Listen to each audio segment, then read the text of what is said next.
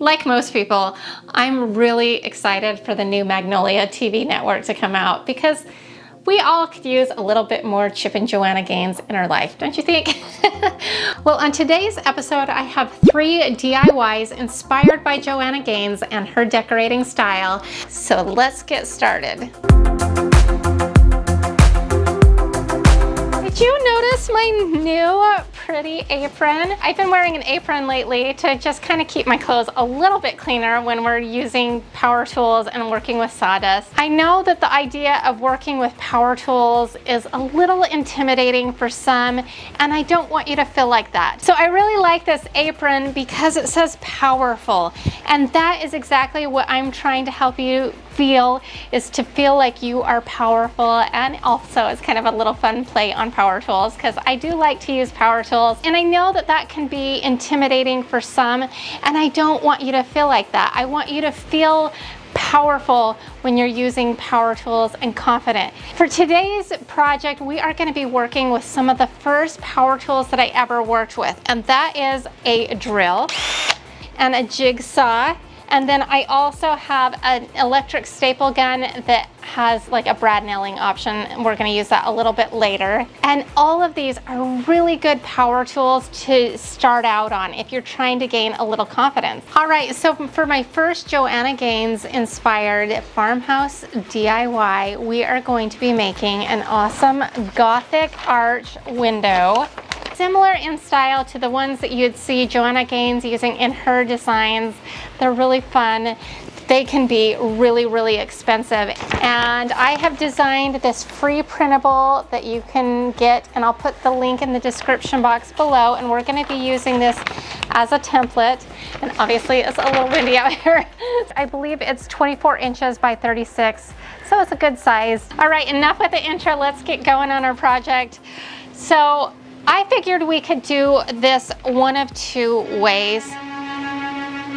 So funny. Okay, they stopped honking their horn. No! This is gonna make a funny segment. Do you hear that? They really want somebody's attention. Oh goodness. Hopefully they're done. Okay. Oh my goodness. Okay. Maybe they're done this time. So I figured that we could approach this one of 2 ways. The first way was to do the technique where we take the graphite paper and we trace this onto the board, which is a really good option. You could definitely do that, but I just thought it might be a little tricky with the size of this. I think that I have a better option, and that is I am going to take some spray glue, and we are going to put some spray glue on our template and actually stick our template down to the board while we jigsaw it. So we'll just peel it off afterwards and then do a light sanding, and we're going to put paint on it. So I think that it's going to be okay. Oh, and by the way, I'm using MDF. You could use any kind of plywood that you want for this project. It's scrap wood that I had around, so it was free to me. I always have scraps left over for my project, so this is a really good way to use up scrap wood. There's a breeze today. This is going to hold this in place really good. So I'm just going to take some spray glue and just spray it onto the wood. We're just going to let this get tacky by letting it sit for 30 seconds, kind of get rid of some of these bubbles. It's stuck down pretty good, and I'm hoping that it will work out great, and at least this way, with the breeze that we've got going on, this won't be flying all over the place. So we're going to start out by switching this bit to a drill bit so we can drill a pilot hole for our saw blade to fit through. All right, so to do that, all we're going to do is loosen this up, and we can pull that out. Then we're going to want to make sure the hole is fully open. We can stick that right into the hole, right? And then I kind of hold it in place, and then I pull the trigger and kind of hold it tight, and that will help it kind of tighten. And then you just make sure it's good and tight, and then there you go, and we're ready to drill some pilot holes.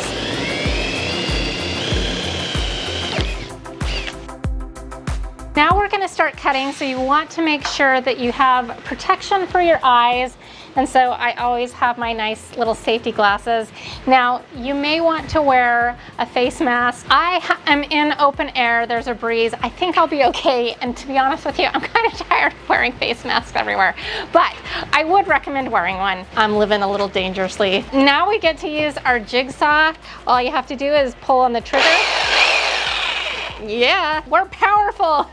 All we're gonna do is take our blade, stick it in one of these holes, and start cutting.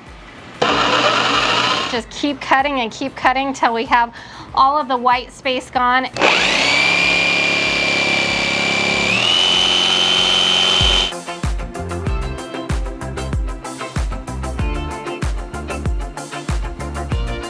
Okay, so we've got one whole panel here, nice and clean. You can get a jigsaw starting around $30 or so. I've been using a $30 one for several years and it's been okay. Having said that, I recently upgraded to this one that I think I got on sale for around $50, and there was a tremendous difference in ease of use and quality of cut. So I would recommend spending at least that on a jigsaw. You can even go as high as $200, but this $50 one really did a great job. So you just start cutting in the jigsaw hole and then work your way over to the line and then cut along that line. When you get to the top of one of the points, stop. And then I lifted out my jigsaw and flipped the blade around and went back in the opposite direction and took it to the next corner. I kept repeating this process over and over until all of the white space was gone. With interruptions and filming, it took me about an hour and a half to cut this all out, so this is definitely a good afternoon project.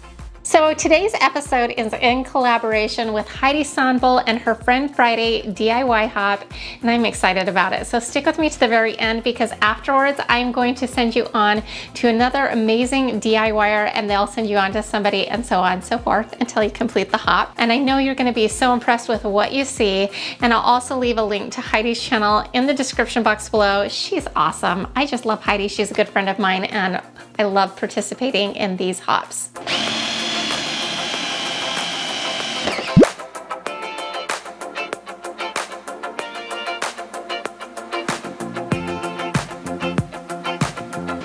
Here it is.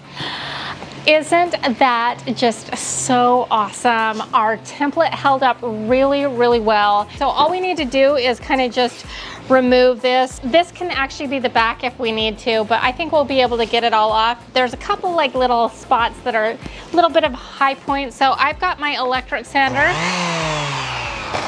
Makes the job go faster. I love my power tools. So we're just gonna go ahead and sand down some of the rough spots.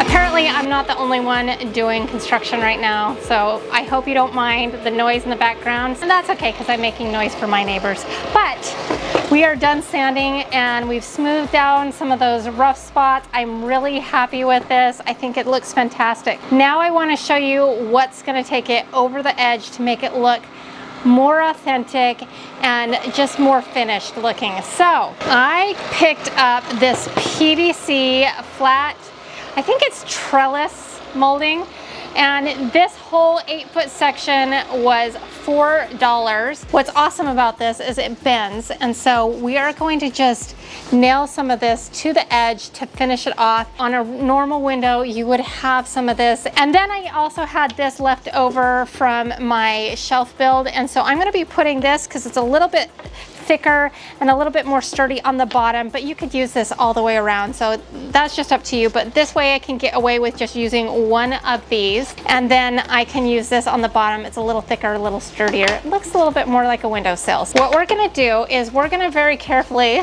and scientifically just make this touch the bottom, and then we are just going to go little by little to get our mark, and we're going to just pinch that, making it flat till we figure out where we want this. Then we're going to take a pen and mark it Now, if you don't have a miter saw, that's okay. You can definitely get away with cutting this with your jigsaw. I'm just gonna use my miter saw. I'm not gonna do a tutorial on that because I've done it on other episodes, but I'm gonna pull it out because it's gonna give me a nice clean cut, and that's what I'm looking for.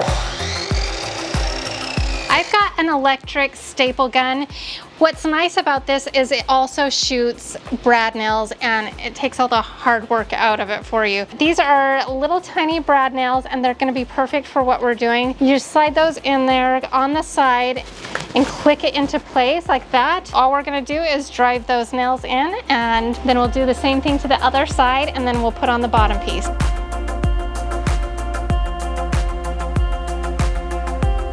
Oh my heck, I love this. And this little detail right here is making all the difference. Now I'm gonna just take it inside and paint it.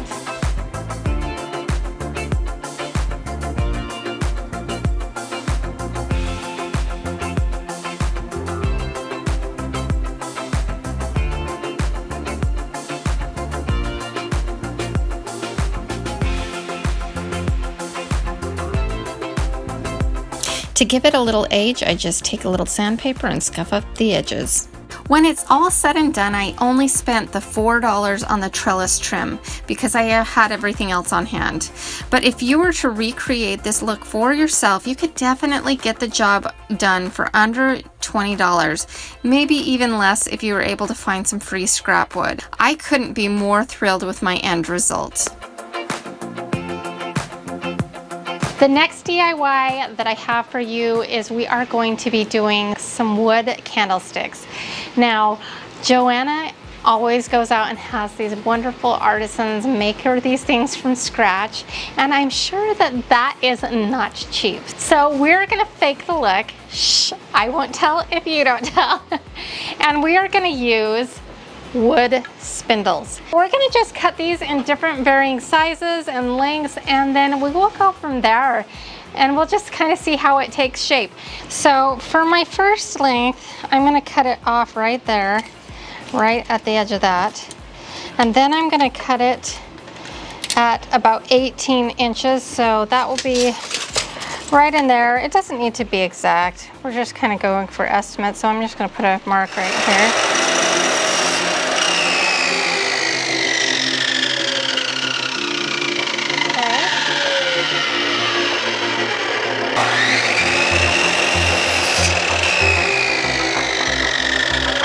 So that looks pretty good.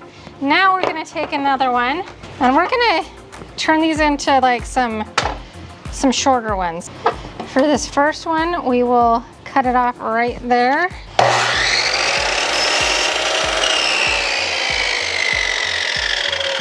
Okay. So we'll turn this one into 2. Make a mark. It doesn't need to be exact. And now for this third one, I am going to do maybe the same length as that, but it's much shorter, obviously. But we'll keep like this part the same for a little bit of consistency. Okay, so we've got these set of 3 different sizes. I picked these up at Hobby Lobby. They're regularly $2.99 for a set of 4, and I make sure I get everything on 50% off sale or use a coupon. So we're gonna attach those to a base just so they're a little bit more sturdy. But I picked up this little bag of, it's called a wooden base. I don't know exactly what it is, but I got it at Michael's for super cheap. I didn't know what it was, and I'm like, I don't know what that is, but I have to have it. Look at this. If we take this wooden base and set this on top of each one of these, upside down like that, it really looks like the top of a candlestick. I already had these on hand, but if you wanted a functioning candlestick, I would recommend picking up some wood candle cups. They have these at Michael's for such a great deal. Put a hole in that. That's the hole on the bottom, but I want to countersink it. I have a countersink bit around here somewhere, but in a pinch, you can just use a bigger drill bit and just put it right on top of that hole. It's not as pretty of a countersink, but it'll get the job done. There we go, that's a better one. If you put it on reverse, that's what it looks like. So that might be a good idea. Get it poking out the other side. Kind of start it by hand a little bit. Hey, that should be on there good. I just glue my decorative wood base upside down on top of my candlesticks using Gorilla wood glue and allow them fully to dry. Then I wanted to make them not look like pressure treated lumber and give them an aged look. So I took some antiquing glaze and I kind of dry brushed it on, and then I took a wet paper towel and kind of wiped it down a little bit to wipe off some and smooth out some of the rough edges.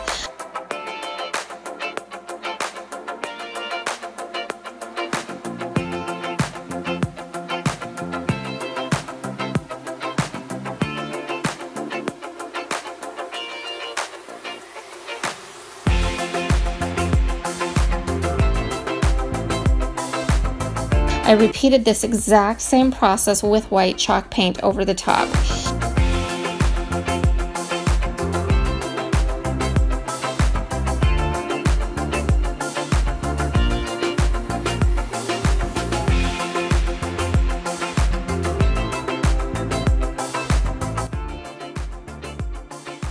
The finished result totally looked aged and have this really cool patina on them.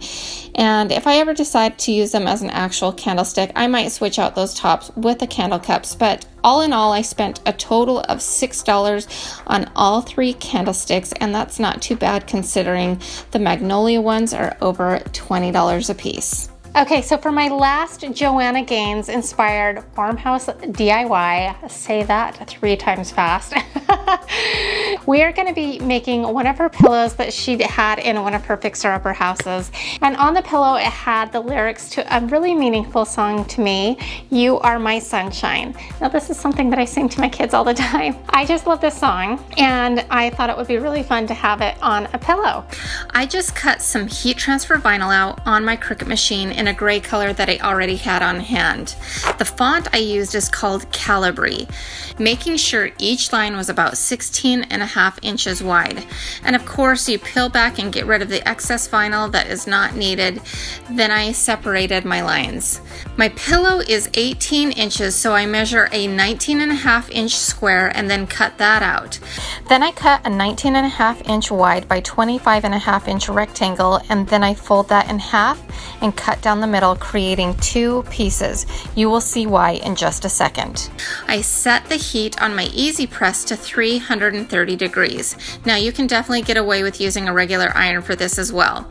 I start by laying out the lyrics on my pillow, making sure I find center one first and then evenly space the rest from there.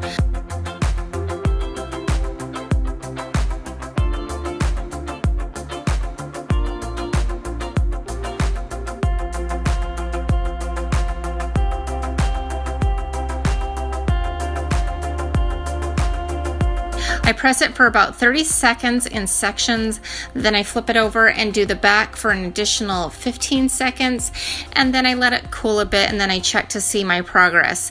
I do this 2 more times until the vinyl is really stuck down to that canvas. Then I peel it back. Okay, so I wanted to show you really quick how to make a simple envelope pillow. This is a really beginner sewing project, so this is a great place to start if you're a little nervous to sew. I've got our front, and it turned out really cute, right? But we're gonna set this aside for just a second. And I've got 2 pieces that are the same width as our original, but 6 inches longer, and I've cut it down the middle, so we've got 2 pieces. We're gonna start out by finishing off one edge on each one of these, and then what we're gonna do is pin it to our pillow, kind of overlapping each other, and it will just create a little pocket that we can slip a pillow into. Okay, so we're gonna just take one of the long edges and we're gonna just fold it back. If you wanna zigzag the edges, I'm never gonna tell you not to do that, but I'm not gonna do it just because I'm cheating. You want a back stitch, and then you just want to do a straight stitch.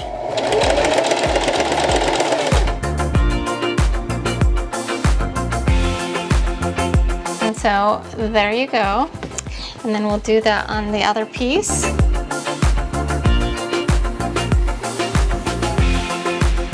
here's our top. We're gonna do corner to corner. We're gonna lay this, match up the corners, and then we're gonna take our other one and overlap it, but make sure you match up the corners.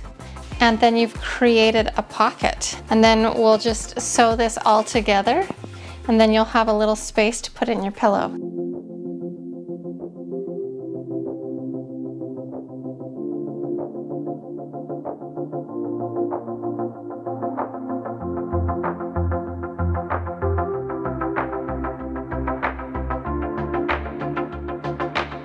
Make sure you angle cut your corners before flipping it. So all we need to do is flip this right side out now. And it's pretty easy to do because we've done this little envelope. And then just make sure you push out the corners. So there you can see our little pocket, and we can put our pillow in through there and our cute little pillow cover. These were leftover supplies for me from other projects, but you probably have about $5 in supplies, plus the cost of a pillow if you don't have one on hand already. Well, I like to think that Joanna watches my channel, so Joanna, if you're watching, I hope I did you proud. If you enjoyed this episode, here's another one that I think you'll like as well. Also, don't forget to check out the next lady on the hop. I put her link in the description box below. And to all of my DIY Niners, thank you so much for watching. We'll see you next time. Bye.